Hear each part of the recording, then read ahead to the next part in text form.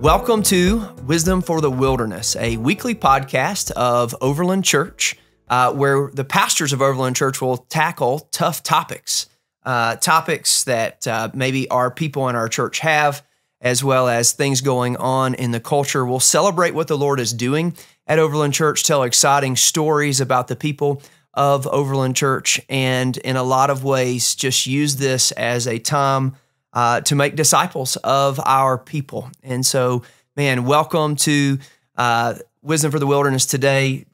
Josh, what are we going to be talking about today? We're going to be talking about our vision statement at Overland Church and kind of unpacking its significance. For me, coming into Overland in June, this hopefully will be an educational podcast, and for a lot of other people who are new to Overland as well, who haven't quite understood the significance of this vision statement. Yeah, so let me just start off saying like what this statement is. It's very simple. It's a very simple statement. We glorify God by proclaiming Jesus Christ. That's it. We glorify God by proclaiming Jesus Christ. Now, I think something that's probably interesting is you have been leading an organization called Gospel Life. Yep. And what is the mission statement of Gospel Life? Gospel Life's mission is we exist to glorify God by growing disciples who make disciples. And so there's a missions organization, and you hear some of the same language there of what it means to glorify God. Yep. We say this is our shortened mission statement, vision statement. We glorify God by proclaiming Jesus Christ. And then we kind of have these four values that we use: proclaim, disciple, serve, and multiply. And really everything in our church is built off of those four things. Proclaim, what does that mean? We're going to talk about that some today. Okay. Disciple, what does it mean to make disciples? You say that in your mission statement there, disciples that make disciples. What is a disciple?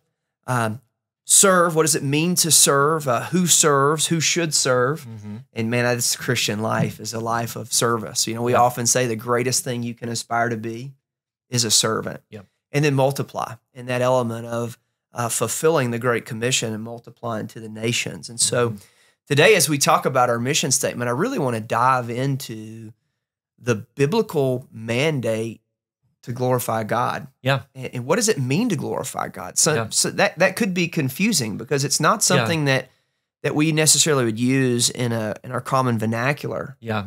We might say you're just trying to self-glorify or glorification of self, but what does it mean to glorify God? I think that's a good question. I think a lot of people, they don't go to a church looking to learn how to glorify God. That's not what they're looking for. They're looking for something that will add value to their life. Yeah. And so, a lot of churches will cater to adding some sort of value to someone's life. This is what we do. These are the programs we have, or we're going to teach you to be more successful in this area of your life.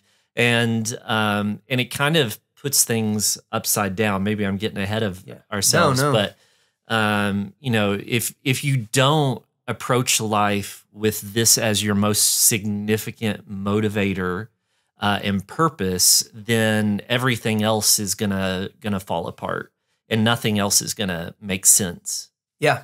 This morning, actually, at my 6 a.m. Bible study that I have on Thursdays, we talked about the difference in identity and assignment. And where you find your identity and what it's rooted in versus your assignment, the things that you do.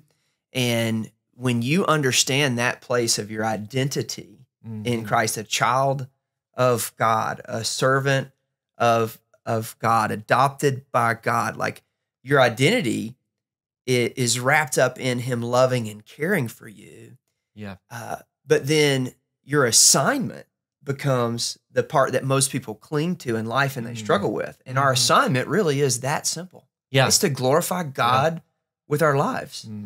And so when we say we glorify God by proclaiming Jesus Christ, I think there's two elements we need to really kind of break down. Okay. What it means to glorify God and what it means to proclaim Jesus Christ and how that gives Him glory. Mm-hmm. I know that you would be familiar with the Westminster Shorter Catechism. Yeah. It's a catechism that was written, and the very first statement is, it asks a question. All the catechism goes through and asks questions. What is the chief end of man? Yeah. And the chief end of man is to glorify God and enjoy him forever. Yeah. And John Piper, of course, has done a lot on this in Desiring God and his other books. And in fact, John says, I've only written one book over and over again, different ways, because it's the same message. And he'll kind of take that back even one step further to what's the chief end of God. And that's what's become the chief end of man. The chief end of God is to glorify God and enjoy himself forever. And he created us to have the same sort of motivations and the same fulfillment in him that he has in himself. And so that's part of being made in the image of God, is reflecting who God is and enjoying him, worshiping him. Yeah, with your whole life. With your whole life, with your whole being. If we think about what it means to glorify, it's like to give weight, to give honor, to give the honor due his name. So if we think about glorifying God with our words, what does that look like? To speak in ways that honor God, and to not speak in ways that dishonor God. So there's always a flip side on both things. And so, when we have kids and we're always telling them, don't do this, or don't say that, or don't call names to your sister. I had that conversation last night. Like, there's that do not side, but that's always paired with the do side. You don't call your sister names because she's made in the image of God. I mean, James talks about this. Yeah. With the same mouth, you dishonor someone made in God's image, and then you go and try to worship God. Yeah. It's incompatible. Yeah. Yeah. Yeah. And then of course, when he gets there in 3, can a clean spring produce salt water? Can fresh water and salt water both pour forth? And no, it shouldn't. And so the things that we say as we live our lives, our speech, and man, the tongue is hard to tame, but part of taming it is by making sure the things that we're saying are aimed at the glory of God and glorifying God. I mean, that's part of the Christian life, is taming the tongue. Yeah. Let me just ask a question. Let's just wrestle through this for a second. Okay. If we're going to say the chief end of man is to glorify God, what's the chief end of God to glorify God? Doesn't it seem selfish of God to say, I'm going to glorify myself? Yeah. Or I want people to glorify me. Because if a human does that. Yeah. Yeah. Right. We had this conversation a few Wednesday nights ago. JJ got in the car after Trek, and I don't know what Chase was teaching about, but JJ was like, isn't it really selfish that God just wants everybody to worship him? And like, well, bud, let's think about this for a second. Is God worthy of that worship? I mean, that's what it ultimately goes back to. Right. It's selfish of us because we're not worthy. But it would be selfish of God not to share himself through worship and not to be the object of our joy, because he is the only true object of lasting joy. Right. So if he withholds himself in some way and doesn't put himself at the center, that's actually selfish of him. It's the opposite. Right. Yeah. Right. It's the total opposite of us. Yeah.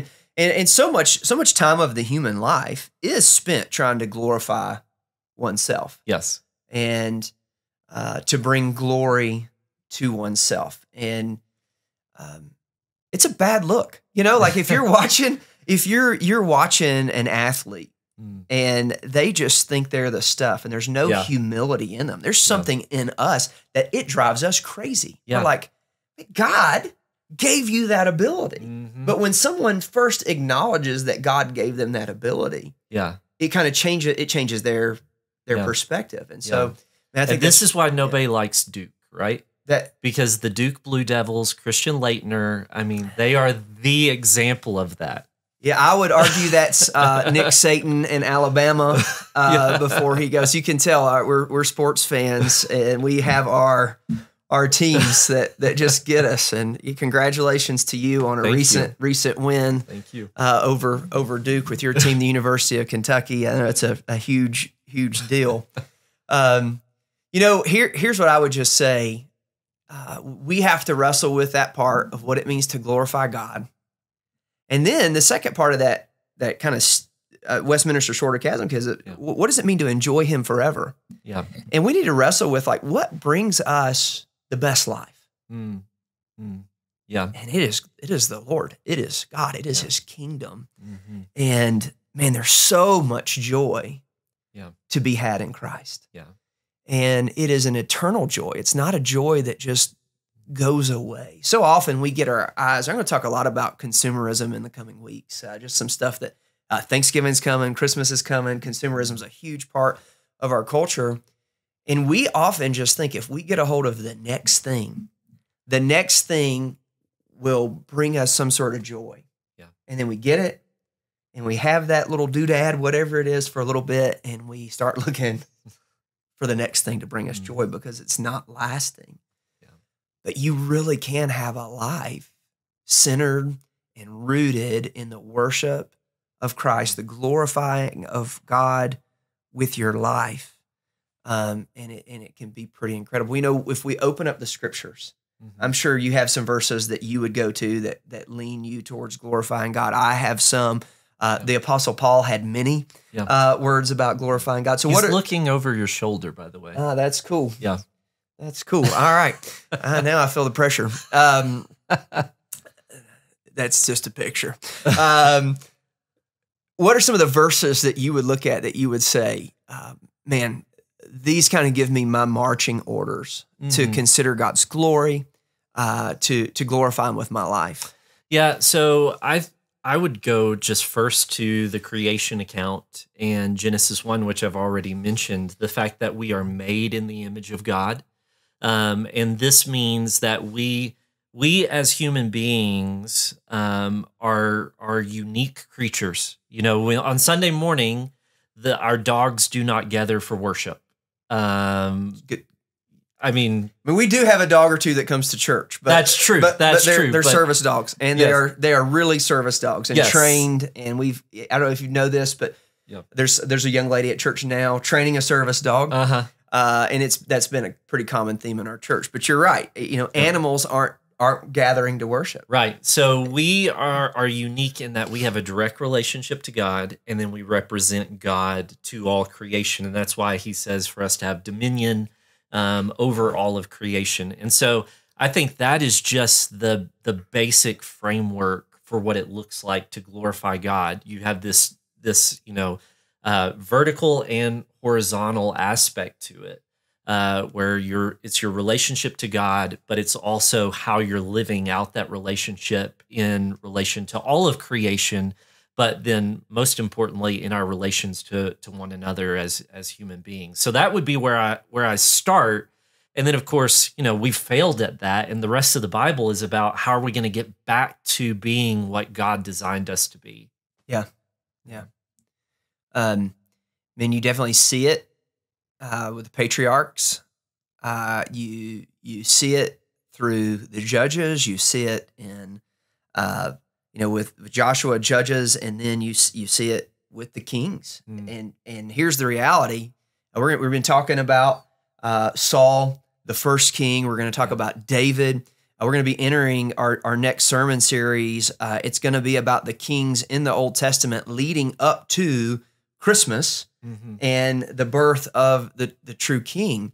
You're going to see that when the leaders gave God the glory, things went well. Yeah. And when they didn't, it was disastrous. Yeah.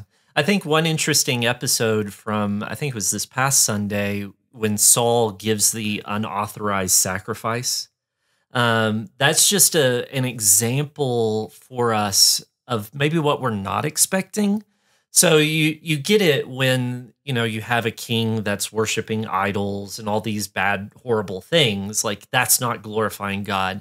But you do have these repeated cases of kings that are trying to worship God, but they're not honoring God as holy and worshiping him the way he's ordained himself to be worshiped. And so you have Saul offering a sacrifice that he's not authorized to offer. You have the same thing happening with Uzziah going into the temple, trying to burn incense, and the priests say, "This isn't for you." He's hit with leprosy. There's just this kind of pattern of, we want to glorify God, but we want to glorify God in the way we want to glorify God, not necessarily in the ways He's ordained for us to glorify God. And He has prescribed and ordained how we ought to worship Him, how we ought to glorify Him. Yeah. I think of the Psalms, and just over and over and over in the Psalms, we do see this idea of glorifying God, blessing God, giving Him the honor ascribed due to His name. I think it's important for us as we worship to keep the Psalms a part of the worship service. Often on Sunday, we start off with a psalm of scripture reading. Not always. We do it from other passages of the Bible as it relates to the sermon. But when I can, I want to bring a psalm in that is pointing to God's glory. Yeah. I often want our frame of worship when we kick off and we start on Sunday morning, that scripture reading is drawing our minds to the glory of God. When we talk about worship and what worship is, I use a definition. By the way, this definition is, I heard Vodi Bakum say it, I think in probably like 2003, that worship is taking our mind's attention and our heart's affection and placing it on the Lord for who He is and what He's done. And I think those components help us to really do that, to glorify God, when we take our mind's attention and we take it off the things of the world. And we're just kind of we're coming into worship. I think this is true of your quiet time. This is true of like when you open up the Bible. I think this should really be daily practice. But you're taking your mind off the things of the world and you're putting it on the Lord. Yeah. And that has to be an intentional act, because the regular day-to-day stuff in life is going to make you think terrestrially, right? It's going to like put your head down. Right. And you have to intentionally kind of lift that head up and reframe everything. Yeah. I think that's what Paul's talking about when he's talking about the renewing of your mind, right? Yeah. And that's a daily thing. But then Sunday is when we get to kind of do that together corporately and say, we're not alone in this. As a body, as a family in this community, we're going to do this. We're going to live this way. The title of this podcast is Wisdom for the Wilderness. And the wilderness is this idea we see in the Old Testament, we see in Exodus, after the Israelites leave their captivity in Egypt. They're wandering in the wilderness, and they're waiting to get to the Promised Land. And so for the New Testament Christian, there's this reality of like, we are in the wilderness. This world is the wilderness. We're sojourners in this strange land, this wilderness. And we are waiting to get to heaven, our promised land. And Sunday mornings are such a gift and a glimpse when the gathered church gets together, because we're coming out of the wilderness together, locking arms and putting our eyes together on the promised land. Yeah, and to add a little bit to that, we are in the wilderness, but we're also already in the promised land. Right. And that's the crazy thing about being a Christian is the already but not yet. And so, like in Colossians chapter 3, we are to set our minds on the things above where Christ is, because that's where our life is. Seated with Him at the right hand of God. Yeah. So we're here, but we're already there. And it's trying to kind of integrate those two things in this life that is that wisdom for the wilderness. Right. So we're saying we're taking our mind's attention and then our heart's affection. And that's another intentional piece of giving God glory, is making sure that your affection is placed on Him, not on the other things of the world, which end up being like, if you keep your heart's affection placed on other things, they become idols, right? It's an idol. That's what it's become. You're making that the thing, the object of your worship. And so you're giving glory to that thing. And that thing is going to let you down. That thing is going to crush you. Those idols aren't meant to have the weight of our worship. So part of like when we gather on Sunday mornings, we really do want to live out this mission statement. We want to glorify God by proclaiming Jesus Christ, and a huge part of that is in our worship. Mm-hmm. Therefore, the scripture we read, the songs that we sing, we want to make sure the songs that we sing aren't just always the popular, newest, easy to sing songs, but they're songs that really are about the Lord and give God the glory. Mm-hmm. And you know, we should definitely have another conversation about worship music and songs, because it's not some old songs that people just hold in great high esteem. Mm-hmm. Don't really do that very well. Yeah. And some new songs, many new songs don't. Many new songs are man-centered. But we want to make sure our songs, then when it comes to our approach to preaching the Bible, we want to proclaim the goodness, the greatness. We want to give God all the honor, all the credit through his word. And so when we step up into that pulpit, when we step up on that stage, I want to make sure that we're proclaiming Jesus Christ. And so maybe we should now, let's kind of shift our conversation of, why does proclaiming Jesus Christ give God glory?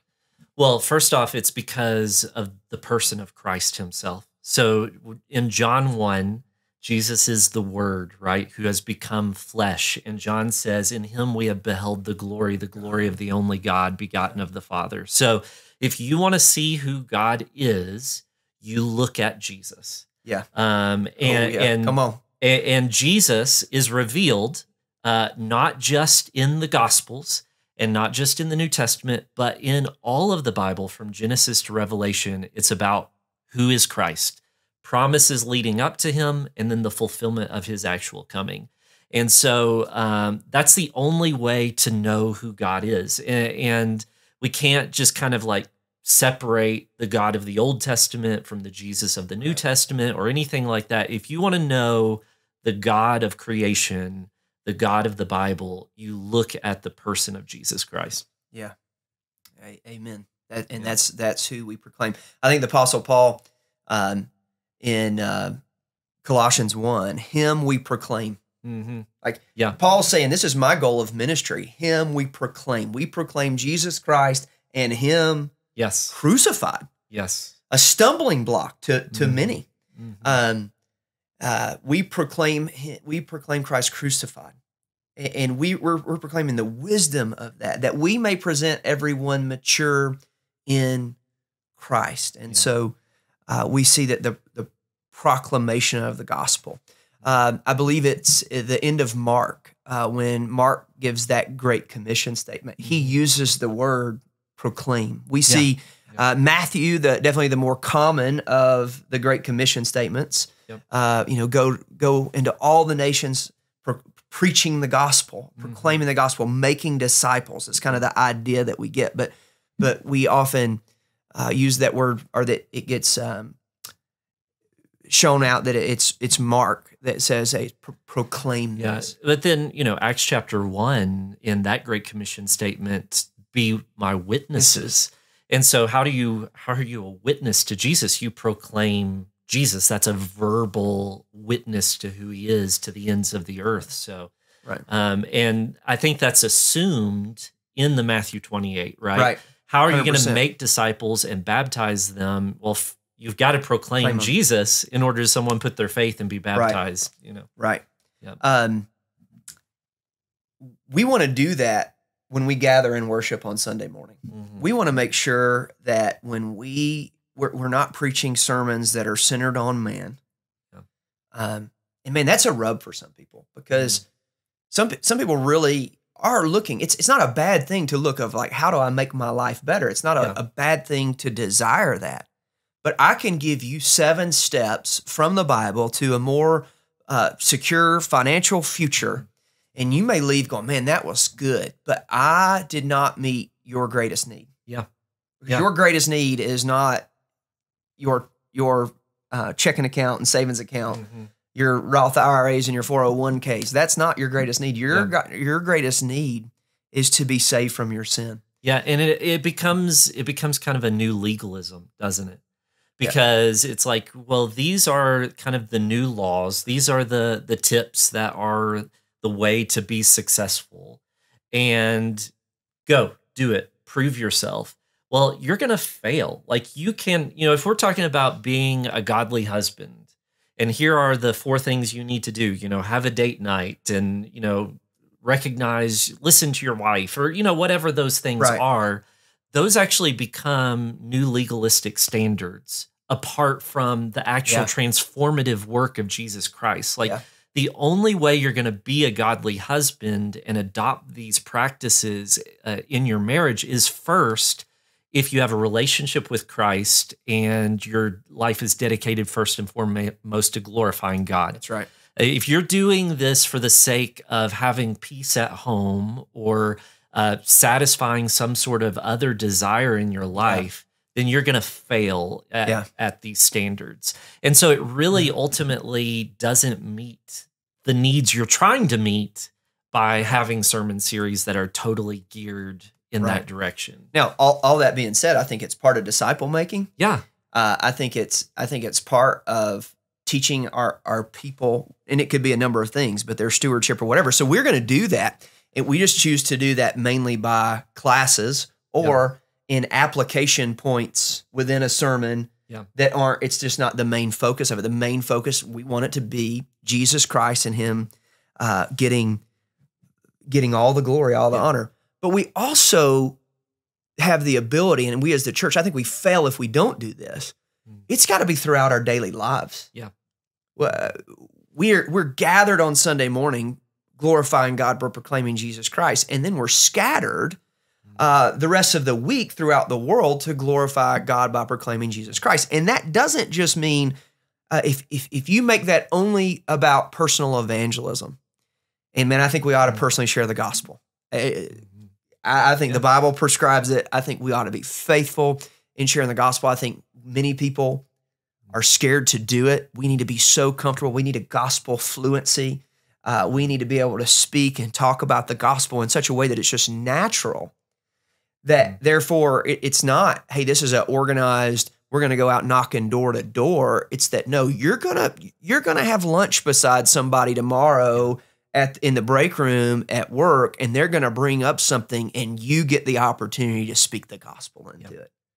That you're going to sit down at a ball game this evening beside another parent on the bleacher, and they're going to bring up something, and you're going to be able to speak the gospel into it, and you're going to see somebody that, I've just had this happen multiple times in my life. They've seen one of the hardships I'm going through, the loss of my father, the loss of children, the loss of my brother, and they're, man, how are you handling that? Yeah.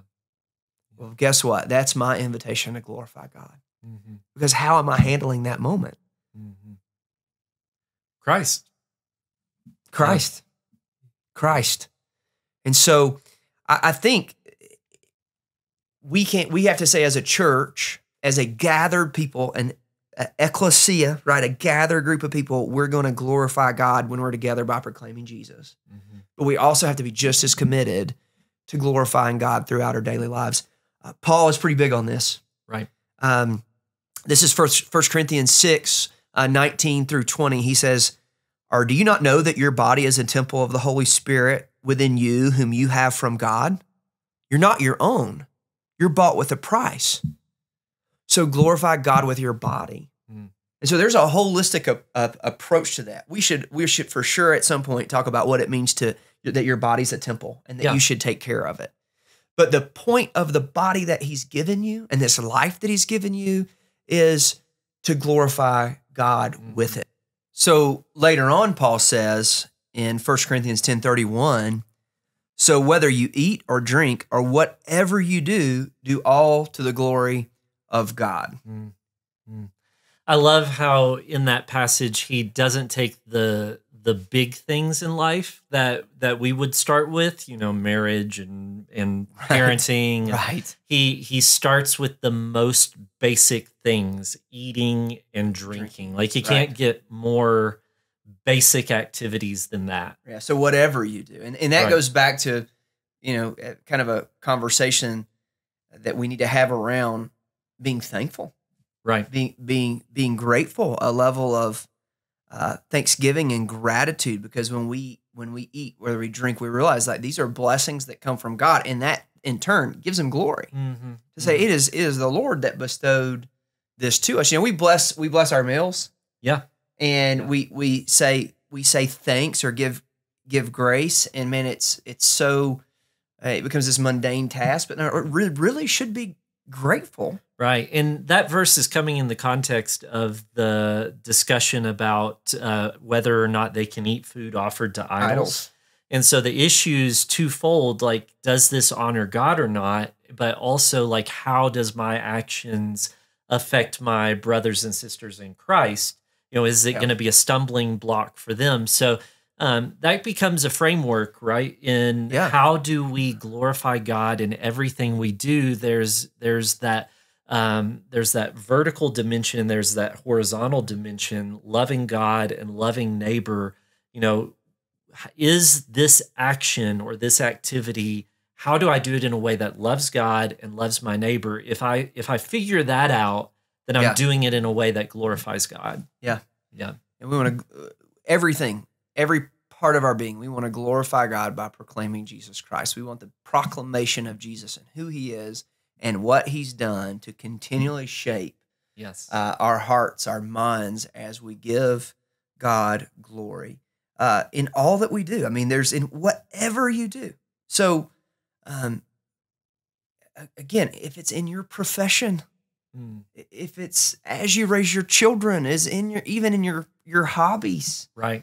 It's just who the Christian ought to be. We ought to have this gospel goodness just ooze out of us. Yeah, there's just so many people who have a disconnect between Sunday and the rest of the week. Yeah. And if you are, I don't know, an engineer, you ought to be a Christian engineer. That's right. And that doesn't just mean like annoy everybody with your Christian music or whatever, but to how do I engage in this profession in a way that loves God and loves neighbor and benefits the world and brings glory to God?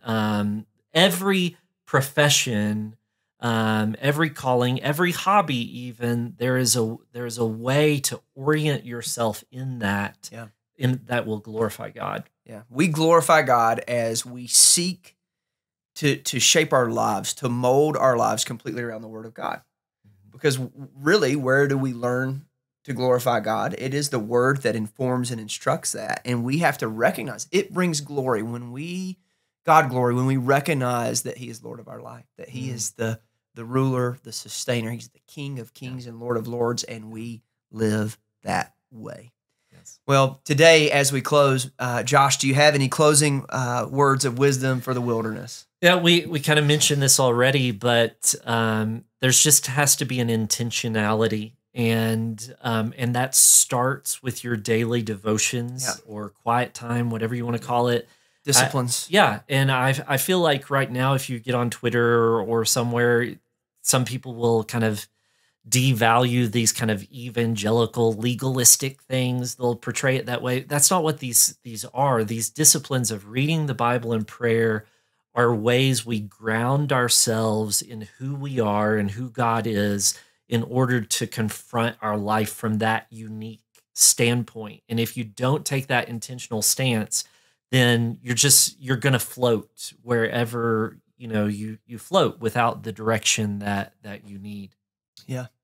Yeah, I would just say in closing, you've got really two options. It's glorify you or glorify God.